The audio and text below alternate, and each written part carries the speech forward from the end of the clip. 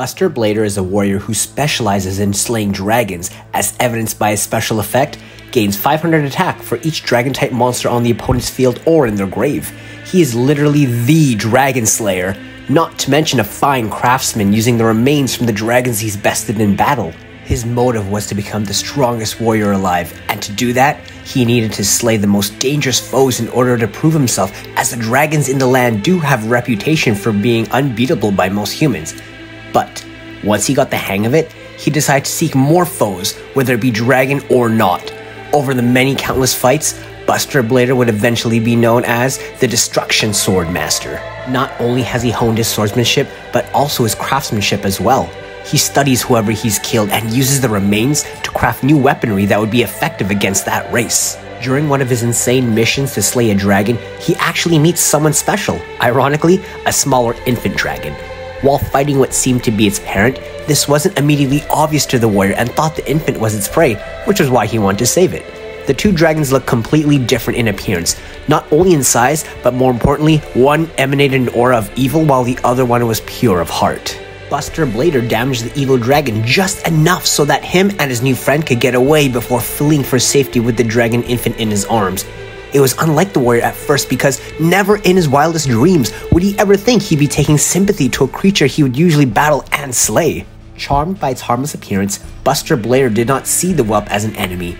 For the first time in his life, he treated another dragon as a companion and even as his own family, looking after it and taking care of it.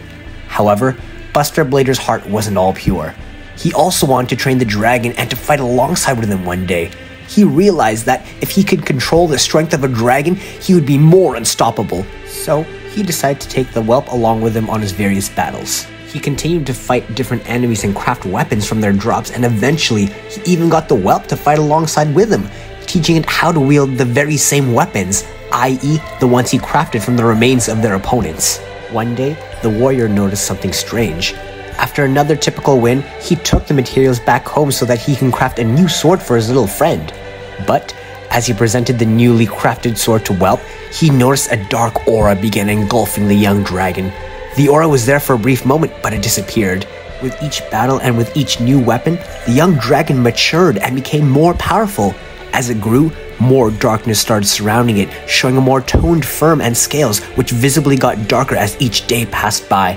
After a long period of maturation, it eventually became Buster Dragon, increasing in size and taking on a more dark gray color. It was then that Buster Blader knew for sure that it was the same kind of dragon as he encountered previously. However, the dragon was still loyal to him, even supplying Buster Blader with the weapons they forged together and fighting alongside with him in battle. The warrior continued to think nothing of it, thinking that he successfully domesticated and tamed his very own dragon, despite its changed appearance and increased viciousness.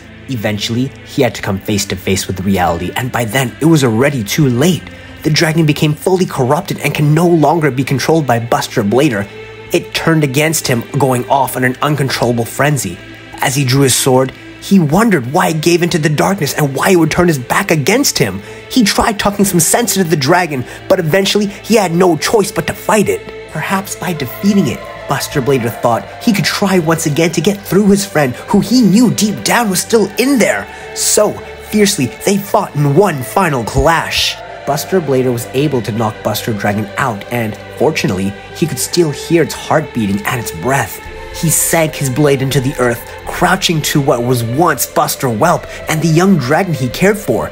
As he talked to Buster Dragon, the darkness started to fade away from within it, but he could feel its pulse slow down, and he knew Buster Dragon did not have much longer. Buster Blader was so hungry for strength and power that it disregarded any feelings the whelp may have had for such killings. He forgot what kind of influence he had on the young creature, and eventually, it was Buster Blader's bloodshed that corrupted this innocent creature. And so, even if this little guy was the only one that he loved, its blood was shed by the warrior's hands. Time was ticking, and Buster Dragon was slowly fading away. Buster Blader wanted to remember all the times they shared, not as a dead adornment on his equipment like every foe he defeated like a trophy. There was only one way that Buster Dragon could partially live on, and that was if Buster Blader fused with it. And so, The warrior infused the dragon's soul in himself instead of scavenging his companion's carcass afterwards like every other foe. He opted for the choice that he would leave Buster Dragon with the most dignity to abort its entire essence so that their memories together would never die. In this way, Buster Dragon's soul and power could flow through Buster Blader, and in a way, they could always be fighting alongside with each other.